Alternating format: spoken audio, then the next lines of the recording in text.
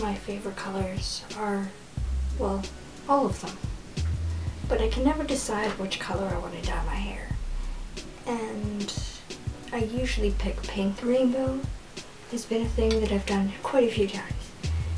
A ponytail, some extensions, a wig, a row dye.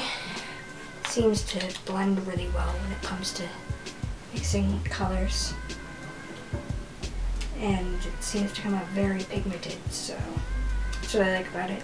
Comes in handy to have darker colors and stuff that you can dilute and make the color that you need. They're very good at blending and pigmented and all in all. Plus the packaging is very eco-friendly compared to a lot of other companies. I assume that means that it's like biodegradable and whatnot, or recyclable, but it's vegan.